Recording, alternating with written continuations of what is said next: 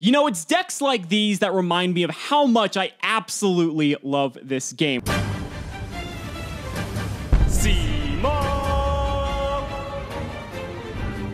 What's going on, guys? It's Cimo. We're going to be doing something a little bit different today. This is sort of a throwback to the old Pojo days when they had those card of the day sort of posts, and we're actually going to be doing a deck of the week, if you will. I'm not sure if this is going to be a series or not. If you guys like the idea, be sure to let me know down in the comments. But what I wanted to do was take a deck from a particular week and just talk about it, show off some combos, and especially if they're more of a unique variety. I think sometimes we'll show off some of the more meta decks, especially if they're more new. But this is an opportunity to show off a deck that would otherwise just fall under the radar, because this was actually played at a New Zealand locals. I want to travel to New Zealand so bad just to meet some of these people, because if you don't know, New Zealand is notorious for having some of the craziest decks come out in this game, and they actually do like somewhat well. Now, in the grand scheme of Yu-Gi-Oh! And like top tier competitive play, is this the direction to go? Most likely not, but it's interesting, and it helps generate a lot of thought and brainstorming around some of the potential that these sorts of decks can have, especially when you see how they take advantage of cards in rather unique ways. So this is a penguin deck. I don't exactly even know what to call this. You can call this like penguin combo, penguin control. There's a lot of different cool things going on here, and so I just want to go ahead and dive right in. What this deck all centralizes around is actually a relatively new synchro monster, which is right down here, Penguin Brave. Penguin Brave is a level 6 synchro, and it's actually generic. It just requires a tuner and one or more non-tuner monsters, and it says your opponent cannot target face-down defense position monsters you control with card effects. For people who don't know, the first ever Penguin card, I believe that was printed, I don't know, it might be Bolt Penguin, but the first good one was Penguin Soldier. This is a level 2 Aqua flip effect that says you can target up to 2 monsters on the field, return those cards to the hand. So this is actually cool because Brave Penguin can actually protect the Penguin Soldier from being disrupted in any way, and hopefully you're going to be able to get that effect off. But that's not all this does. So you can only use each of the following effects of Penguin Brave once per turn.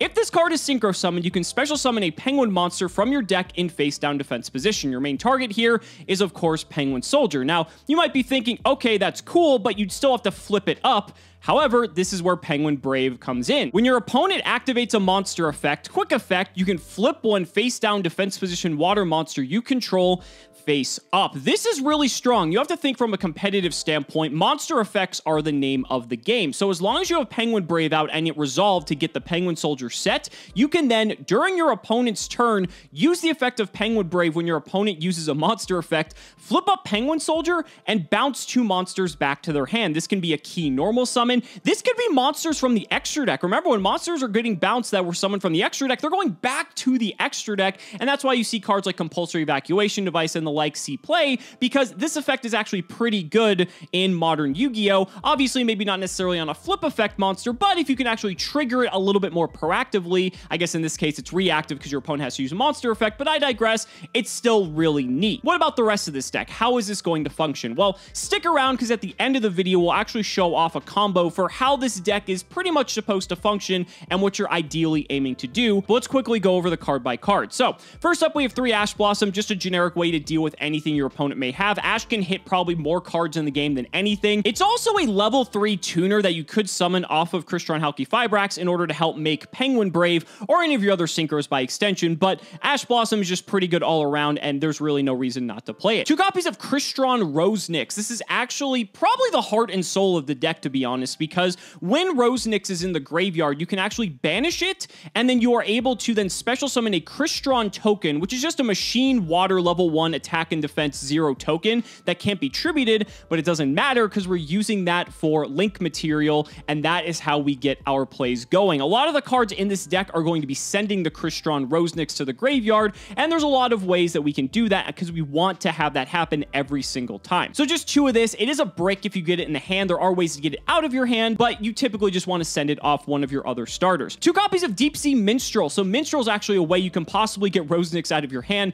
but it's also good too because for any Mermail Atlantean players out there who know this already, this card can actually potentially rip hand traps out of your opponent's hand. You can discard this card and a water monster, look at your opponent's hand, and banish a card from their hand face up until the end phase. This allows you to get rid of Nibiru or any other card that you feel is going to be problematic in helping you set up your turn 1 board. So this is a nice way to be able to bypass that. 1 copy of Pankratops for if you're going second, 3 copies of Gen X Undyne. We have not seen this since the Mermail days, but man, this card is so cool in this deck. So with Undyne, you can send a water monster from your deck to the graveyard and add Gen X Controller to your hand. This is actually a cost, so you actually get to send this to the graveyard no matter what, and then if they choose to negate the effect to add Controller to hand, that's perfectly fine because now you have Rosenix in graveyard and you're basically all set up. So this is a very strong starter in this deck. Mathematician's also in here because it fills the same role. This also can draw you a card if it's killed in battle, but this is better because actually, believe it or not, Gen X Controller being in your hand is maybe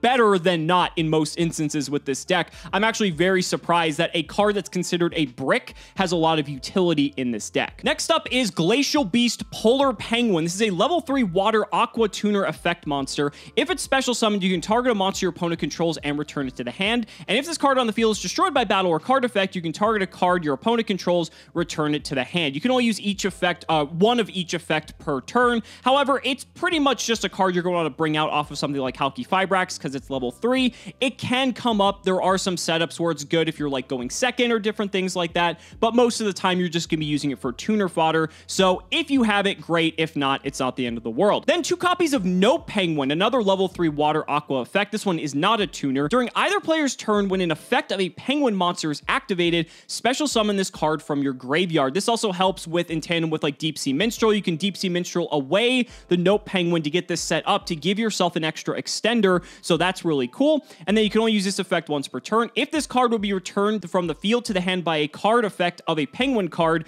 banish it instead. So again, just another extender if you can get it into the graveyard. You've got a decent amount of penguin effects in here, but you're not playing a lot of bricky penguins. Then we have the scraps. So the scraps can actually fill a similar role to the Gen X Undynes here. This is a machine, so Scrap Recycler can actually dump Crystron Rosenix, and then Golem in tandem with Scrap Wyvern, for any of you who remember Orcus back in the day, can just generate you a ton of advantage and help you link climb to be able to hit some of these higher level link monsters, such as Appaloosa, such as Axis Kotaker. So it actually really gives the deck a lot of reach while actually helping facilitate some plays with Rosenix. And then moving on to the vanillas, which believe it or not, we play 4 of, 2 copies of Bolt Penguin and 2 copies of Gen X Controller. Controller's obviously in here because of Undyne, but Bolt Penguin's actually not bad because we're playing both Painful Decision as well as Unexpected Die. Believe it or not, you actually want to see your vanillas in this deck. That's why you're playing these cards. And so Bolt Penguin is nice because it's a level 3 non-tuner water, so that's relevant for a myriad of reasons, and Gen X Controller is a tuner that's a vanilla. So basically through Painful Decision and through Unexpected Die, you can always access these normal monsters,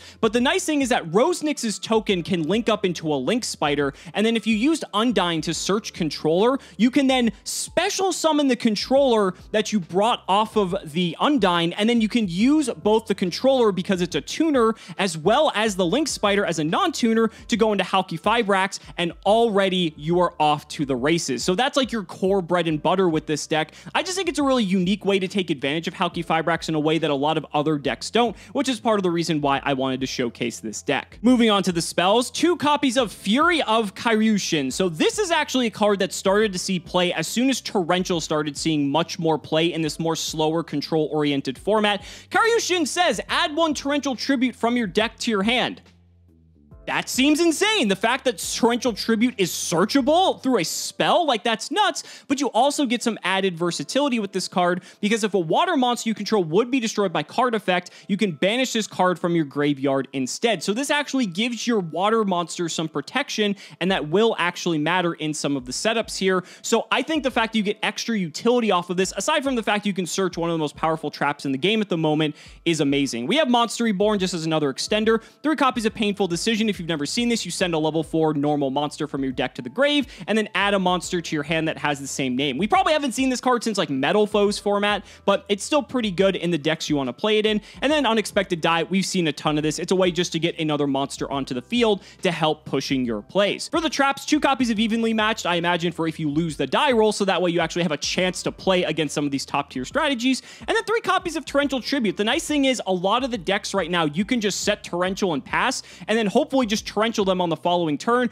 Then you don't have to worry about calamities. You don't have to worry about like Vanity's Ruler. Torrential just hoses so many different decks at the moment that is actually a huge blowout. And in tandem with all the rest of the things this deck can do, Torrential is just a really good all-around card. If you're looking to play competitive Yu-Gi-Oh! And maybe not at the top tier, definitely consider Torrential Tribute for your deck. For the extra deck, Borreload Savage Dragon, we have Crystal Wing Synchro Dragon, Desert Locust. This actually comes up in the main combo that this deck can do, believe it or not, and Formula Synchron. We have Geomathmech Final Sigma as a pseudo boss monster for this deck, as well as Penguin Brave, which kind of just brings it all together. You could play a second one of this if you really want to, but this player opted to just play the one. For the links, we have Access Code Talker, we have Appaloosa, Crystron Halki Fibrax, we have IP Masquerena, Unicorn, 2 copies of Link Spider, because Link Spider in this deck is nuts. We have Marincess Coral Anemone, and we have 1 copy of Scrap Wyvern. And then for the side deck, we have 3 copies of Chaos Hunter. Just stop any of those decks that are going to be doing a ton of banishing. Chaos Hunter can hose any of those types of decks. We also have a ton of Kaijus. We have 6 Kaijus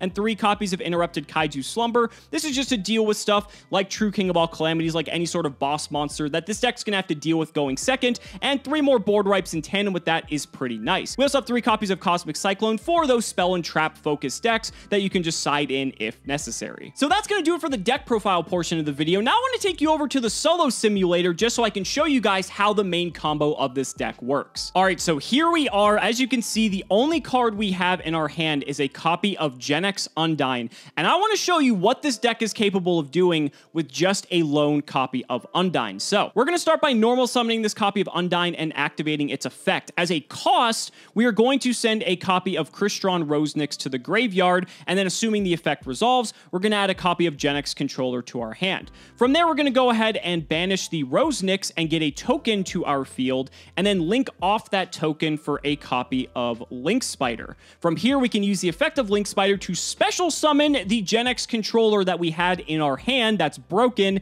and then we can immediately link both of these off, a tuner and a non-tuner, for Crystron Halki Fibrax. Now, you want to make sure you use those 2 specifically because you actually need Undyne for the levels to go into the Synchro. So Halki Fibrax's effect is going to trigger. We're going to go ahead and grab a copy of Polar Penguin from the deck. If you happen to open the Polar Penguin, that's not a big deal. You can just use Ash Blossom or any other level 3 tuner here because you are able to make anything into the Penguin Brave because it is a generic monster. From here, we can go ahead and synchro away both of these monsters into a copy of the Penguin Brave. And then on Penguin Brave summon, we are going to then get a copy of Penguin Soldier from the deck, and Penguin Soldier will set face down. Now, this board may seem rather innocuous, but you're going to realize how it can get out of hand very quickly. We're going to go ahead during our opponent's main phase, use the second effect of Crystron Halki Fibrax. Yes, it actually has a second effect that everyone seems to have forgotten about, where you can actually banish it from your field to special summon a tuner synchro monster from your extra deck. So we have a couple of options here. One option is to go into Desert Locusts. Now, what's cool about Desert Locusts is that by doing this, this will actually force our opponent to discard a card. The one thing I don't like about this is that the opponent gets to choose. It's not at random, but you can wait until your opponent starts to actually use some of their cards, maybe waste them, and then you can Desert Locust them when they may only have all good cards remaining in their hand. What's also nice is that you now have a level 6 Synchro Tuner that also has the effect to be able to synchro summon at quick effect speed. Now, if your opponent were to use a monster effect, you can now use the effect of Penguin Brave in response to flip up Penguin Soldier and bounce monsters your opponent has back to their hand. That's already pretty strong, but then when you combine that with the fact that Desert Locust has the synchro capability as well, you can synchro away both the Penguin Soldier and the Desert Locust for something like Borreload Savage Dragon, and just like that, you have a 3000 attack monster that also has a built-in negation. What's also nice is that if you don't want to go that route, let's go ahead and bring both of these monsters back onto the field. You can instead synchro away the Desert Locust as well as the Penguin Brave and go into Geomathmech Final Sigma. For anyone who has never seen this card is essentially a towers that also does double battle damage when it attacks. And some decks don't have outs to that. Yes, it can be killed in battle, but you'd be hard-pressed to find a deck that can actually hit over something this large without any sort of interaction whatsoever, because let's be honest, if your opponent only has 1 or 2 ways to potentially get into something large enough to hit over this, then you could just use something reactive to stop that from happening and protect the Final Sigma that way. This card is just a colossal pain in the ass, and a lot of decks decks really just can't out it. Another thing you can do here is by putting these monsters back. I'm actually going to go ahead and send the Desert Locust back into the extra deck. And so bringing back the Christian Halki Fibrax here, you can banish this instead and summon a copy of Formula Synchron. What's cool about this is that you'll actually get a draw here, and then similarly to Desert Locust, you can do the same play. So you could actually use the Synchron as well as your Penguin Brave, and once again go into Borreload Savage Dragon, so you actually net yourself a card on that exchange instead of ripping one out of your opponent's hand, depending on what else you can do. So at the very least, a single copy of Gen X Undyne for this deck results in bouncing 2 of your opponent's monsters back to their hand. You can either draw a card through Formula Synchron or force your opponent to discard a card through Desert Locust, and then either end on a Borreload Savage Dragon, which is a 3000 walking negation, or a Geomathmech Final Sigma, which is invulnerable to pretty much every single card in the game. That's not bad. Like, if we're talking about an obscure rogue deck like this, that is actually a really, really big payoff, and I just think that's awesome. You also have to remember, too, this was just with a single card we were able to achieve this board. So, obviously, I went into the deck, so it would be a little bit thicker than this. I mean, this is the rest of your hand, so if your opponent tries to potentially stop you, you could have led with Unexpected Die to get either your controller or your Bolt Penguin onto the field, so you have a way to continue playing through a disruption. You have Rosenix in hand, which kind of sucks. You have Pankratops, which is another great card for going second to help you be able to break your opponent's board, and then Scrap Recycler is just another way to help you going second, because then if you can maybe bait something like with Pankratops as an example, instead of going the Gen X Undyne route, you can actually go the Scrap Recycler route, go into an end board of, let's say, Scrap Wyvern plus Scrap Recycler and Scrap Golem, and now you have 4 link worth of material. Scrap Wyvern probably popped a card on the opponent's field. This Pankratops pops something else, and you can go into something like Axis Code Talker.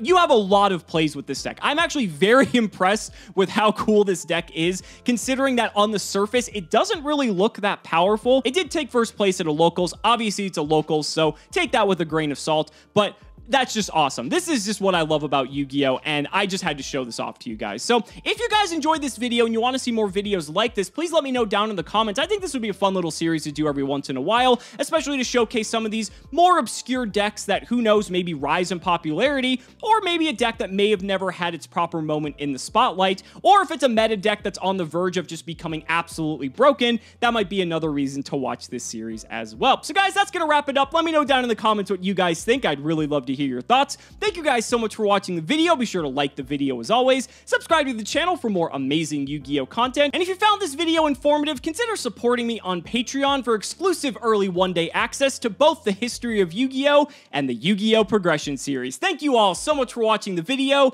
and we will see you next time.